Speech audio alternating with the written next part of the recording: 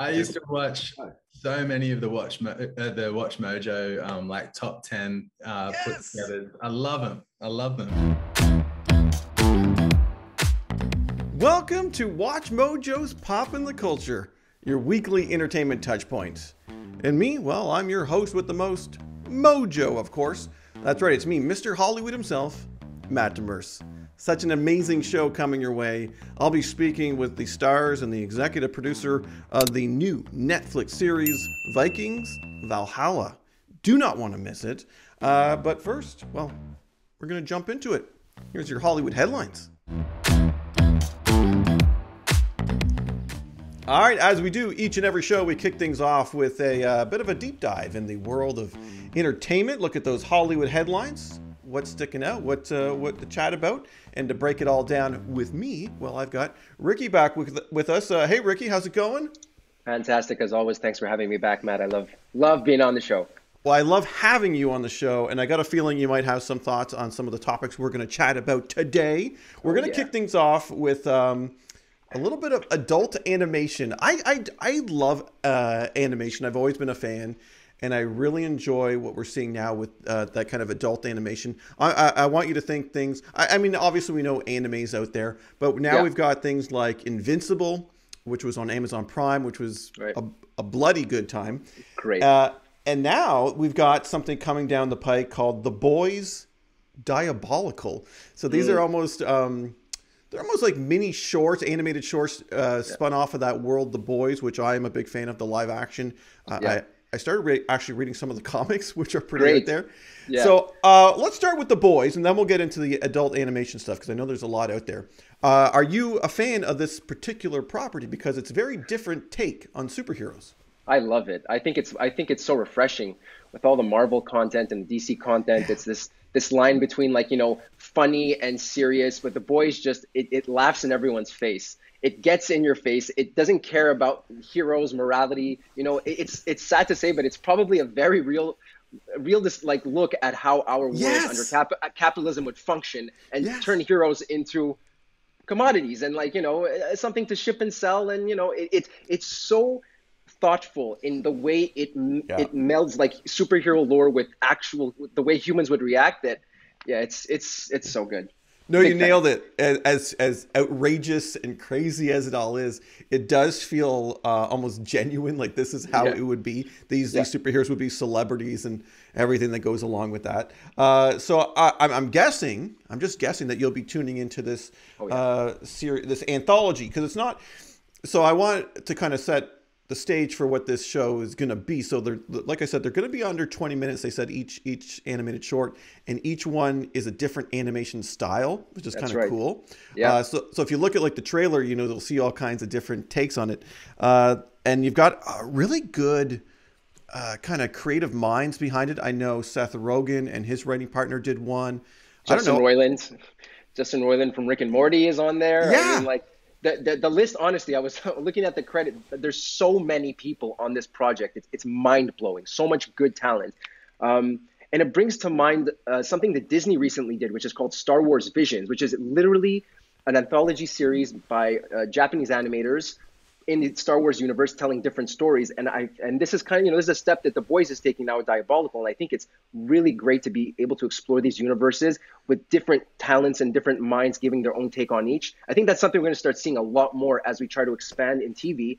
Instead of making sequels, we'll be doing anthologies. We'll be doing other kind of things, offsets in those universes. So yeah, super, super excited. And the minds behind it are just really, it's going to be fantastic the way The Boys is fantastic, in my opinion. Yeah, I'm totally going to check it out. And I'm on the animation train. Like I said, I mentioned Invincible, which really hooked me. Yeah. But there's a lot of great stuff out there. Any kind of animation that you've been enjoying that people might want to check out?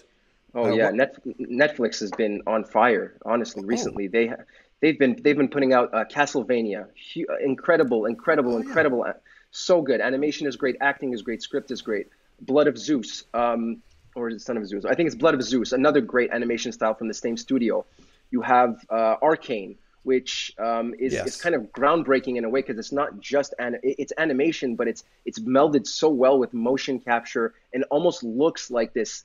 It's a really unique style, and that that's been a critical success based on League of Legends.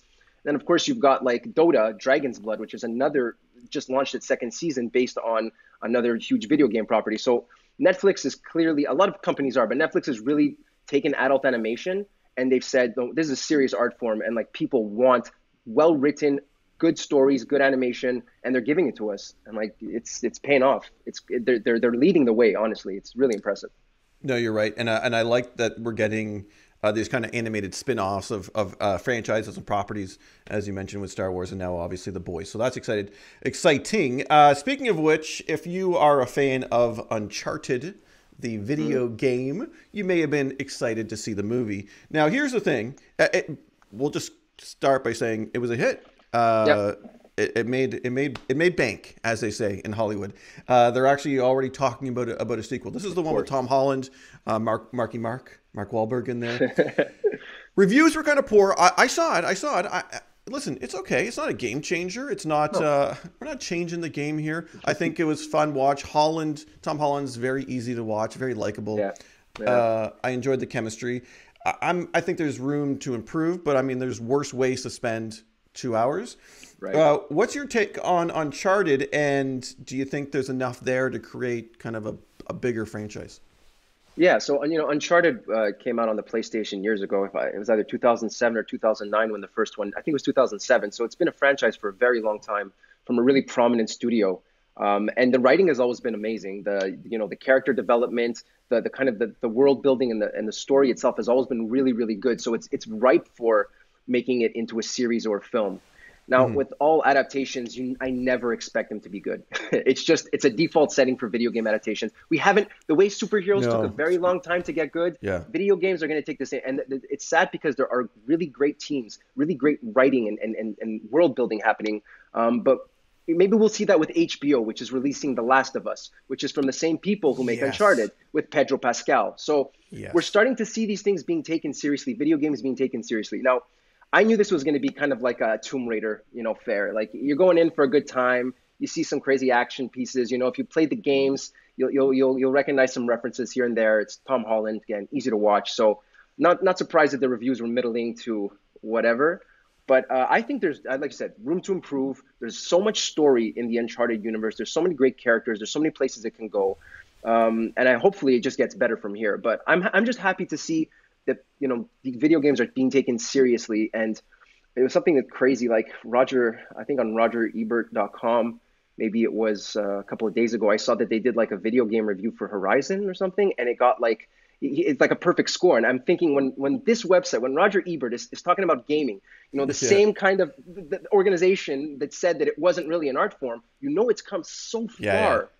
And that's just really nice to see in general. Full circle. Yeah, exactly. All right, I'm going to stick on the video game train with you, Ricky, because you are obviously one of the voices over there on Mojo Plays, the video game channel. I dabble. I say this every time. I enjoy a good video game when I go to friends' houses, friends and family that have it. I don't know much, so I always love having the video guys on to do some recommendations. I know you gave some not long ago. I don't know if there's anything else that you think we have to be playing or something that maybe is on the horizon. What do you got for us, Ricky? Well, speaking of on the horizon, Horizon Forbidden West just came out on Friday, February 18th, which is, it's a sequel to one of the most well-received games in a long time, Horizon Zero Dawn. And it's got incredible reviews. A really, really strong female lead at the center who it's such an amazing job with the voice acting and with the character building, and the world itself is just, it's stunning. You can visit the ruins of California in this post-apocalyptic world where, robot dinosaurs are roaming around. So I highly recommend that if you've got a PlayStation 4, PlayStation 5, check that out. Another great game that's coming out in February 25th is Elden Ring, which is by George R.R. Martin, who helped write it, and Hidetaka Miyazaki, who directs the Dark Souls games, which, as any hardcore gamer knows, are like the pinnacle of skill testing and world building and deep lore games. So that's coming out February 25th. We were super lucky at WatchMojo to get to work with them. We actually have 5 videos that we did with them, a campaign, and that was just such a joy. So those 2 big heavy hitter open world games. Wow. Now, for a little more variety, I'd say Gran Turismo 7, if you're a racing fan. You're going to love that. It's coming out the same day as The Boys Diabolical and the new Batman movie. Batman. So, right? Yes, there's a lot to crunch in there. There's a March Kirby 4th, game. March 4th is Christmas for us geeks. Yeah. There's a new Kirby? Wait a minute. Hold on. There's a new Kirby, open world Kirby in the vein of Super Mario Odyssey coming out March 25th. Looks absolutely gorgeous. It's been way overdue since Kirby's had a big adventure like this. So there's that. And then finally for the movie fans, there's Lego Star Wars: The Skywalker Saga, which looks so cool. Lego games are great, and the Star Wars universe is so big and there's so much fun to be had that I think if you're a fan of Lego, you're a fan of Star Wars, please pick up this game. Yeah. Amazing. Okay, well there you go. I'm gonna be wasting a lot of money in the next couple of weeks for sure. Yeah. Ricky, don't go anywhere, because right now, me and you, we got to go beyond the list. All right, Ricky, here's what we're gonna do. We're gonna dig deep in that vast archives of WatchMojo, pluck out an old top 10 list, go beyond that list with our own personal opinions, our takes, hot takes. Today was a fun one. It's top 10 amazing movies that should have been made. So these are movies that weren't made, should have been made. They probably would have been cool. Yeah. Me and you, we'll decide. We'll decide as we go through it. But this is fun because it's always that what if factor. And hey, in Hollywood, you never say never, because listen, we're seeing all kinds of things come to fruition with all the multiverse storylines, all kinds of stuff. So maybe these movies a version of them or something will get made down the line. Number 10 is a fun one for me because I am obsessed with looking at Nicolas Cage in the Superman outfit. Yeah. Right? There was all kinds of... This one actually came very close to being made. We're talking Superman Lives. This is number 10 on the list. This was a Tim Burton directed Superman movie. I would have loved this, I think, because it would have been very different. Tim Burton doing anything is amazing. I would have absolutely loved to see Tim Burton directing Nick Cage as Superman. I don't know how amazing the movie would be, but I really do feel bad that it never got made, because it could have just changed the course of DC forever. I mean, we don't know. It never got made. It never got made. It would have been interesting because, well, Nicolas Cage as this is a guy who's obsessed with Superman, by the way. He named his kid Kal-El. But also in the casting that they had was Chris Rock as Jimmy Olsen. Yeah. Okay. And Christopher Walken was going to be the ideal Brainiac. Yeah. Oh, man. I could have seen that. Christopher Walken as Brainiac. Oh, man. I don't know. It's like a carnival, honestly. It's a Tim Burton carnival of a movie that I would have loved to see. But I see why people might have been like, this might be a little bit too crazy. I don't know. I don't know. It's got a weird cast, but I'm down. Yeah, I mean, maybe one day. There's a documentary on it too, actually, that I've been meaning to get around to watching. Number 9 is interesting because it's a very big franchise, very big character. We know Frankenstein, obviously the Frankenstein's monster. There was almost a version of the movie directed by David Cronenberg. For those that know Cronenberg, well, he's done, what has he done? The Fly. He's done Scanners. He's done a multitude of things. This guy knows how to do body horror right. Yeah. I would have loved to see this as well.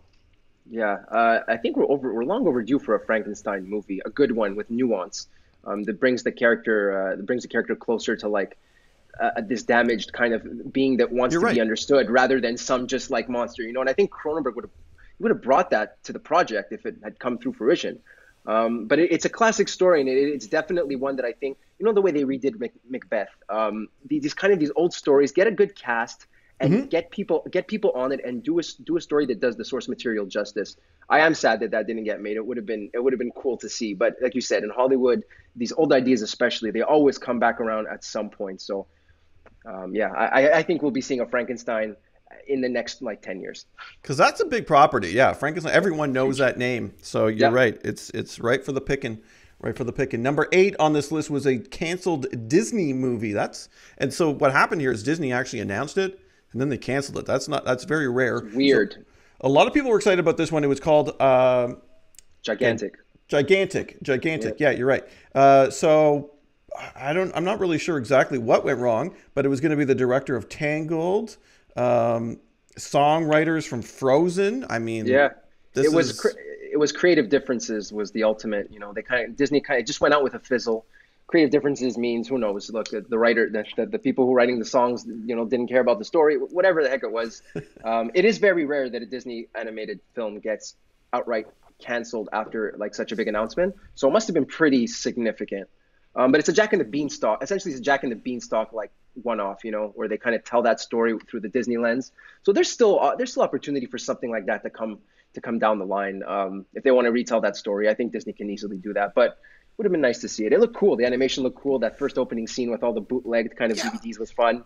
I was gonna say that I'm picturing I'm picturing actually things from this movie, and I guess they actually had some promos or whatever come out. So yeah, that's a shame. Number 7. Speaking of shame, Justice League Mortal. Do you know the story behind this? Not fully. A little bit. They were going to make a Justice League movie all the way back at 2007. Yeah, 2007. Yeah. George Miller, who's so great in the action genre, was going to put together this great movie. He had the cast already locked down. Yeah. What happened was that there was a big writer's strike. 2007. Yeah, that's kind of paralyzed Hollywood for a couple months, and that just threw a huge wrench, and the project could never get back on its feet. It just went away. So that, then they decided to focus on 2011's Green Lantern. Yeah, that was terrible. we know how that turned out. But yeah, no, this would have been a Justice League movie all the way back in 2007, and they had Adam Brody, who was big on the OC at the time. Yes, he was going to be the Flash.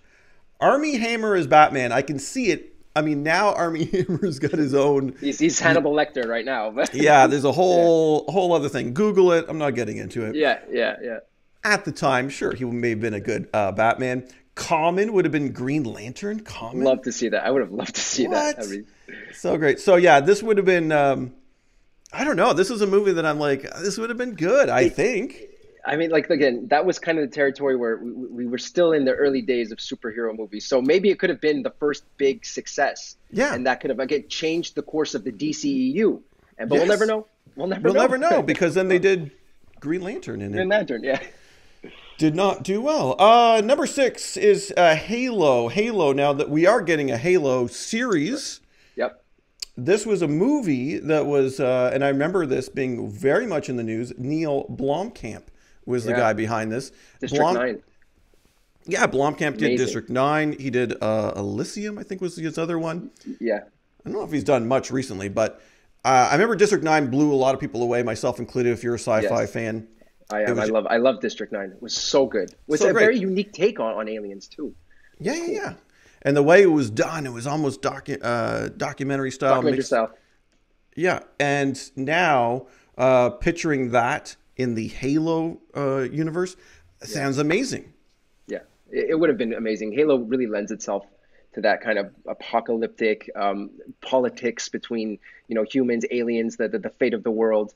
I think that could have been really cool. But I am happy to see that there's a series. I feel like a series is better only because it just has more time to flesh out the characters in the world. And so I think certain games absolutely they benefit more from a series than a standalone movie. So I'm hoping that the Paramount Plus Halo is going to delve into that and really give us a good feel for that world, because it's really rich, a really rich sci-fi world that's been around for so long. So good things at the end of it. The movie got canceled, but we're getting a TV series, and it's kind of like what we're saying. Good ideas, they always come back. They're not going to ever die. Also, there's going to be somebody to pick up the torch, and down the line you'll see something. The way Squid Games took 10 years to get made, like it's good ideas just don't die. They get reused, they get updated, but so yeah, I'm excited to see that. Funding issues was the problem with this. Apparently it was going to cost too much money. Funding issues. Number 5 is Spider-Man 4. Spider-Man 4. This, of course, being the Tobey Maguire Spider-Mans. There was a fourth one that was pretty well ahead script-wise. They had kind of mapped out the villains. Kurt Connors, of course, we know who becomes the Lizard. We would have seen that in the Tobey Maguire worlds. But, of course, Spider-Man 3, that was the one with Venom. The dark horse of the Spider-Man movies. Yeah, that didn't do so well critically. No. And what's interesting about this, because this is Sam Raimi, and he would have actually had Bruce Campbell cameo as Mysterio. That's That would have interesting. been so cool because Yeah. Bruce Campbell's got that. He is that. He's now that I see it, it's like if a younger Bruce Campbell could have totally played Mysterio in the MCU. Yeah. But now we're seeing the resurgence of these Spider-Men. So there's so much nostalgia. I mean, there's already talks that maybe Andrew Garfield might actually get his third movie. Yeah. So who knows? Maybe we'll get Tobey Maguire his fourth movie as well. Maybe. We'll see, Sony. We'll see. The power of online petitions. I never thought the Snyder Cut would ever get released.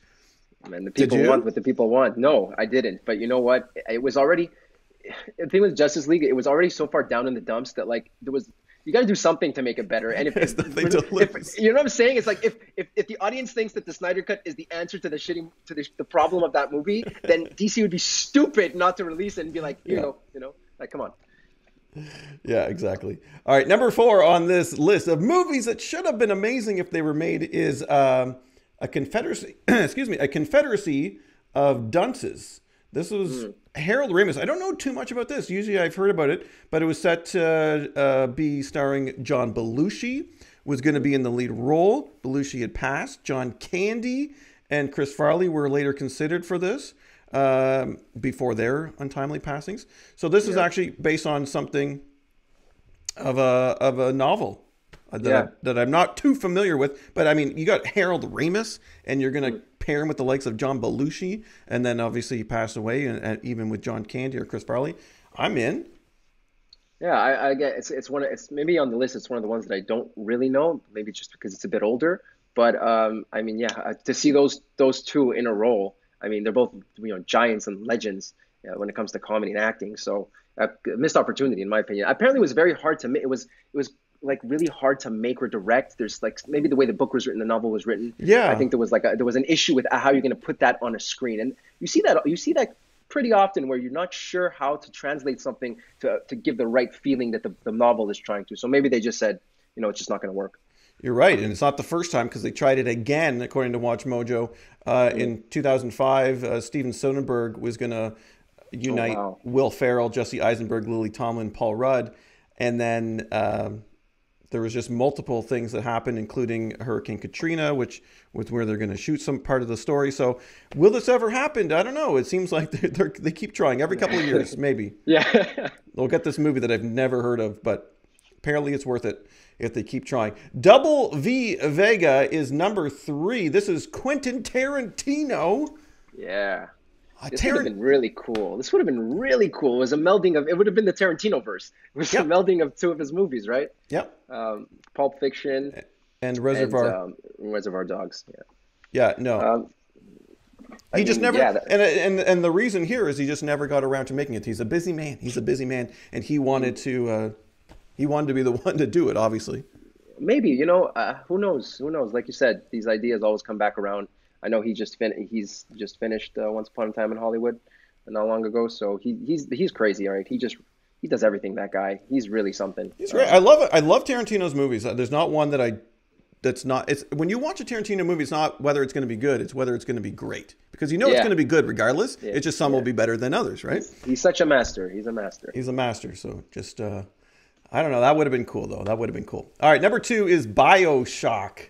BioShock. I think we have a video game theme going on this on this episode. 2008, they were attempting the BioShock film, but too expensive.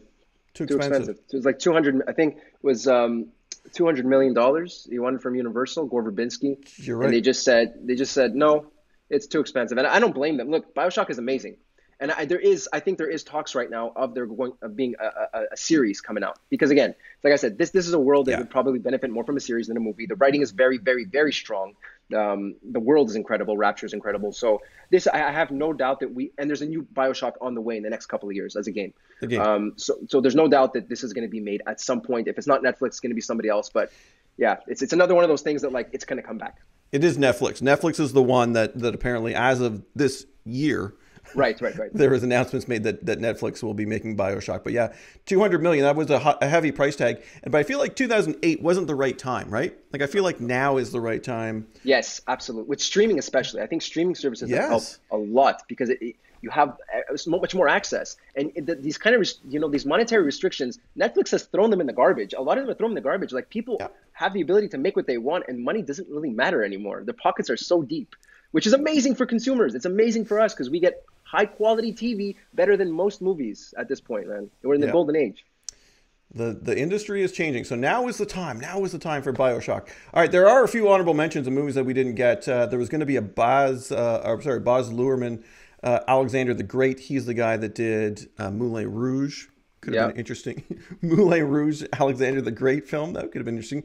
True Lies 2. Why? We never got a True Lies 2. Schwarzenegger. Jamie Lee Curtis. I would have been in. Interesting. Maybe. Tron 3. Tron is that one franchise that it's like a it was like whatever. Stalls. I don't know. It's just not that it's not that interesting. No, I don't know. Yeah, no. The first movie, watching it today, you're like, what is this? What the heck's going on? Yeah. And then the Daft Punk version is which I call it, because it's the Daft Punk version. It's like a big Daft Punk music video, right? It's one music video. Yes, that's perfect. I feel like I'm watching it.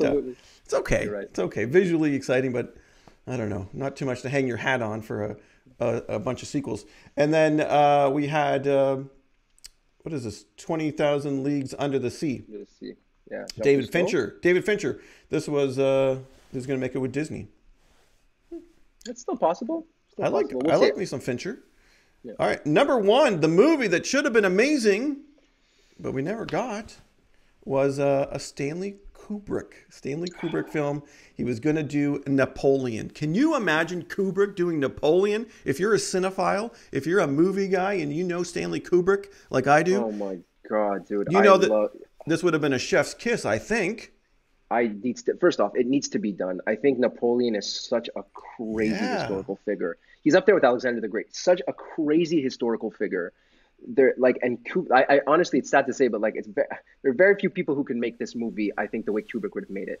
Yeah. In terms of the attention to detail, the man was manic. He was crazy.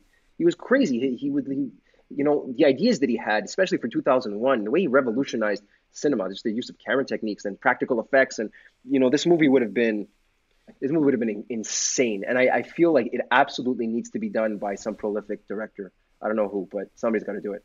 And once again, it was the budget. Kubrick actually, he did so much research and knew exactly what he wanted to do, knew exactly how it was going to be made, and he had a number. And when they couldn't do it, then he was like, well, we can't do it. Can't do it. Everything you want from a director. Like, what more do you want? The guy did all the work, and he's like, here, just give it to me, and I'll make it. And they're like, no. We can't. Too much money. So, I think there's a mini series that might be in the works, but I think you're right. Napoleon's got a lot of potential. Ricky, this has been fun. Before we go, I want to mention this with somebody because I'm a huge Elvis Presley fan. And I don't know if you saw, but we got a trailer for an Elvis Presley biopic. Yes, I'm going to watch that. Speaking of, it's Baz Luhrmann. Baz Luhrmann, right. Yeah. And I think it looks sick. I think it looks amazing. Are you an Elvis fan? Because this is a movie that I don't know what took so long, but I'm excited to see Elvis on the big screen. I am absolutely excited. I listened to Elvis. I grew up. My mom listened to a lot of Elvis, so I know the music. I've seen the movies in Acapulco, I grew up with him. So I'm super happy to be seeing a biopic made because it really is overdue. I mean, he's like it's in the league with the Beatles in terms of legends of music. He's the king. He's the king. It's gonna be crazy. I'm super excited. It's gonna be awesome. I love good biopics, man. A good biopic because it's like, oh my God, that happened. What? No, and then you look it up and you're like, no, it really happened, and you're like, this is crazy. Like, people live crazy lives. Yeah, and Elvis was one of them. So now is the time that we're going to get these movies. I can feel it. So any of those ones that we just talked about, maybe we'll get them. What do you guys out there think? Is there anyone that you were dying to see? Drop it in the comments. And Ricky, I can't thank you enough for joining me once again. It's a pleasure, always a pleasure, and I can't wait to be back. All right, well, let's jump into our Mojo Chats. Yes, Chats with an S of the week. I'm talking with the cast and the director of the new Netflix series Vikings, Valhalla. Awesome. Hey, All right.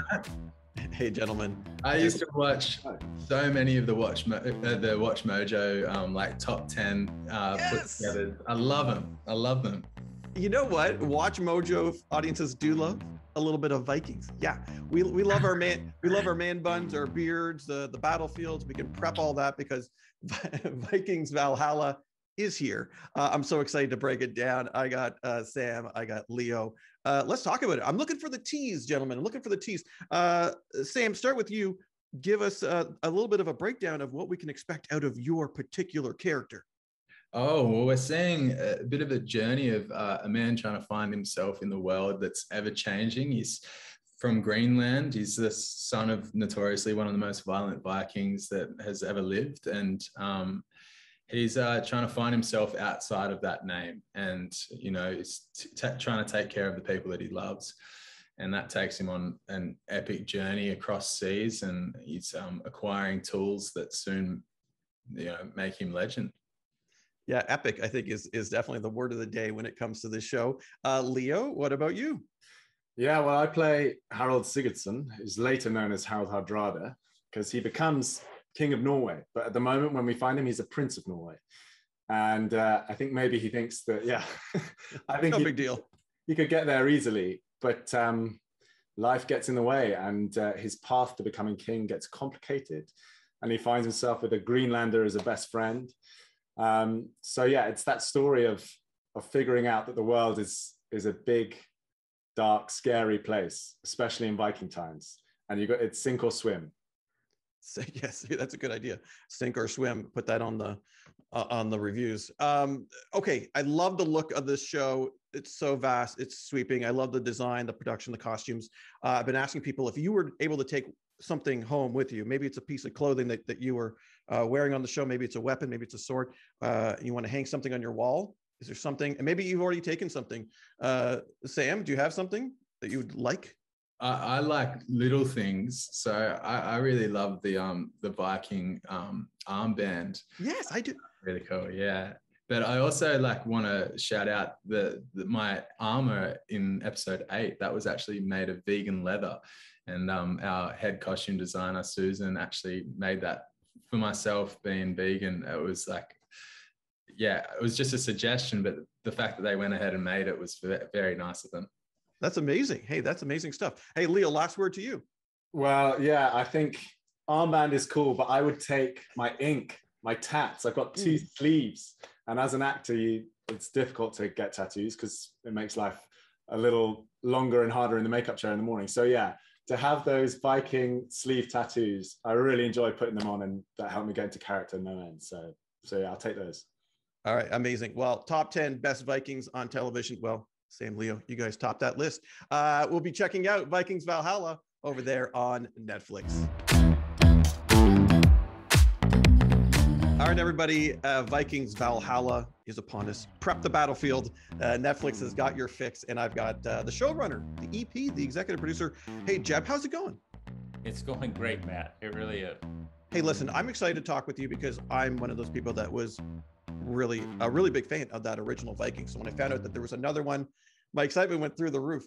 Break it down. Give us a tease. I mean, you're the right guy to do just that. What can I and the rest of the people out there expect out of this one? Well, I think if you're a fan of the old show, I'm hoping that you won't be disappointed. But if you've never seen a Viking, or you wouldn't know one if you bumped into it on the street, I think you can get into Valhalla very easily. I think that we've moved the story 125 years farther ahead. And what that means is that our Vikings are no longer just this homogenous group of folks who are all pagan and, they're raiding in England. It's a group that's now traveled quite a bit. It's a group that has many more experiences than the original group has had. And I think they're dealing with other things. For example, they're now pagan and Christian Vikings, and Christianity is rushing over Scandinavia. What does that mean? What do people want to do? I also think the Viking world has expanded from Norway. Now, we've not only gone to Iceland, but we have the Greenlanders. We have pushed all the way out to the end of the envelope. And, those folks that are out there, and 2 of our characters come from Greenland, Leif Erikson and his sister Freydis, They know nothing about the old land. You know, that's where their father came from. So they have to be reintroduced to this whole area. So it creates an exciting cauldron with a lot of different moving characters. Yeah, no, I can tell there's a lot of moving pieces, a lot of depth to the story, which is great. Obviously, production design, I mean, that's just all fantastic. Talk to me about, because we're including historical figures in here as well. I mean, there's a melding. Is this something that high school history teachers will be like scoffing at, or how historically accurate are we going here? Well, you know, it's interesting. We're dealing with characters that are more historic. We know more historically about them, say, than the original story, where a lot of those, the original Vikings had a lot of more mythic figures. By the time we get to the 11th century, yeah, we know a little bit about Leif Erikson. We know about Freda's, Eric's daughter, his sister. We know about Harold Sigurdsson. We obviously know about Canute the Great and Emma of Normandy and Athelred. So yes, there's a lot of historical accuracy, and we aim to try to use as much of the storylines that are as possible. But you know, for example, Leif and Harold may not have ever bumped into each other, much less be in the same time zone. So yeah, a history teacher would probably do this to that. But in terms of the authenticity of it, it's incredibly accurate for a show of this scale. Amazing. Well, I can't wait to check it out, and I can't wait to see where this franchise goes. I mean, Netflix likes to do those animated spinoffs, huh? Vikings animated. I'm up for anything, Matt. Amazing. All right. Well, I'll be checking it all out over there on Netflix. Thanks, Jeb. Vikings Valhalla is upon us. That's right. The fever pitch, the anticipation, it's over. Prep the battlefield. Let's learn all about it. And here to break down his particular character, I've got David. Hey, David, how's it going? It's going very well. Thanks, Matt. How are you doing? I'm doing fantastic. I'm one of those people that was a big fan of the original Vikings series, so I was super stoked when I found out we were getting this sequel. I guess you can call it a sequel, right? Yeah, I think you call it a sequel. Continuing on many years later. Okay, break down your particular character. Give us a bit of a tease, David. Who are you playing, and what can fans expect out of you? So I'm a Saxon. So from the start off, I'm not necessarily someone that people will be rooting for. However, he is a survivor. He manages to exist with his head upon his shoulders under several kings of England, and including Viking kings of England who come in later. So yeah, he's one to watch. One to watch and one to love to hate. I think that's a term I like to use for certain characters. What was the hard, because I can imagine doing these period projects as an actor, it's kind of fun, but I think it could also be kind of difficult, right? Was that the case for you? And if so, what was the most difficult part? I mean, I've done my fair share of period drama across the times. I find it substantially easier to act when you actually are in a castle wearing actual clothes upon an actual horse, as opposed to stroking a tennis ball and wearing green fabric. Maybe it's just because I'm not very good at imagining things.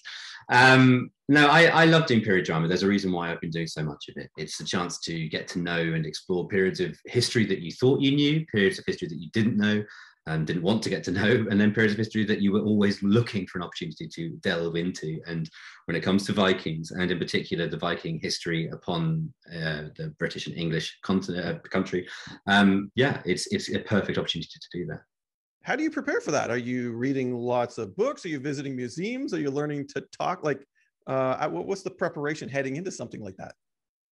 You read as much as you can, and you read it with the caveat of knowing that they didn't necessarily have all the facts themselves, that things have been lost over time, that things have been recreated retroactively after the time. So for all those historical purists out there, yeah, I'm sure there are some anachronisms that we may fall into over the course of this show, but also historical truth and certainty is a rare, very rare commodity. But yeah, you read a lot about it. You get to know the character through the facts that we know for certain, and then you get someone like Jeb to fill in the gaps to make it juicy and exciting. Is there someone on set going, no, don't say that. Get that coffee cup out of there? Is there that guy?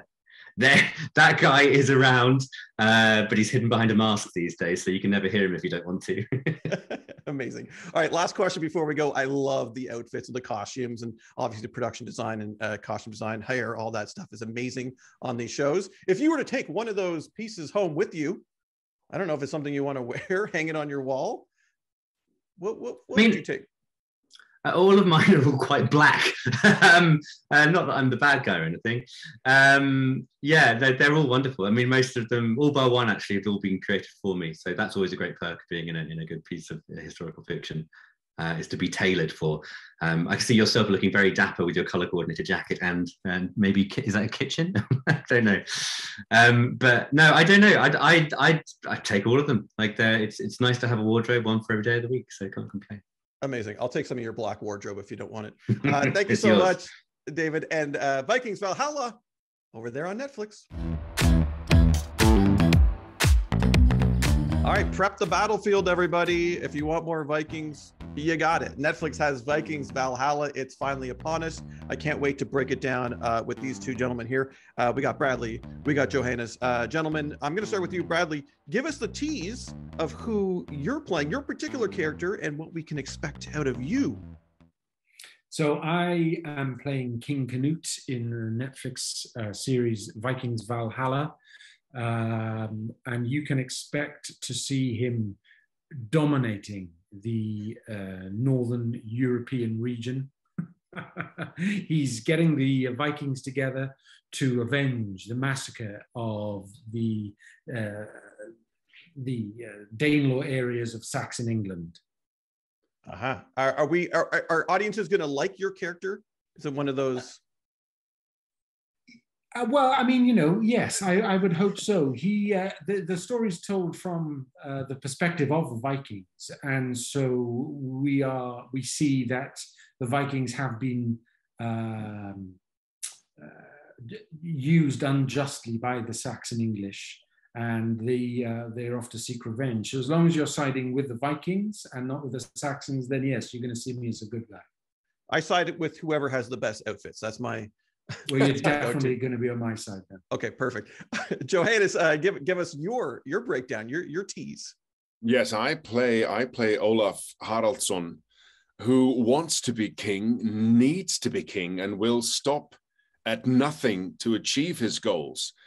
And if you Google him, you're going to see that maybe he gets what he wants. So your character is actually based on someone in real life. Yeah, my Olaf Haraldsson is after his death became a saint in the Catholic Church, Saint Olaf, and is today still the eternal king of Norway, and his insignia is still in the Norwegian emblem. So he's very much a big historical character here in the Nordic region. Amazing. Well, I've been asking the actors in your program how you guys prepare, because, I mean, to take yourself that far back, I mean, it's got to be pretty daunting. Jóhannes, I mean, we'll stick with you, and then we'll go to Bradley quickly. How do you prepare for something like this that far ago? Well, you just learn your lines and show up on time, really. But I say that with a smile, but it's in a way it's true, because the sets and the costume and everything we have, it doesn't, there's not much left for the imagination. It's all right there. It's amazing what they've built in Ireland. And of course, we're utilizing what they used on the other Viking show to make this new Viking show, Vikings Valhalla, which is set 100 years later, but in the same world. And that world is very much alive and existing in Ireland today. And if you show up and you know your lines, it's right there. Same for you, Bradley? Yeah, well, I'm not sure that there's any real difference, unfortunately. There's not much imagination that's required. You say going back to the 11th century to recreate these power-hungry rulers of the world, and you could probably set it today, and you get much the same sort of people. Amazing. Well, hey, listen, I can't wait to check it all out. We encourage everyone else to do so over there on Netflix. Well, that's going to do it for another episode, everybody. My thanks to everyone over there at Netflix and Vikings Valhalla. Cannot wait to binge that entire series. And Ricky Tucci for joining me and bringing the fun. And hey, thank you for watching and listening. Till next time, I've been Mr. Hollywood, Poppin the Culture.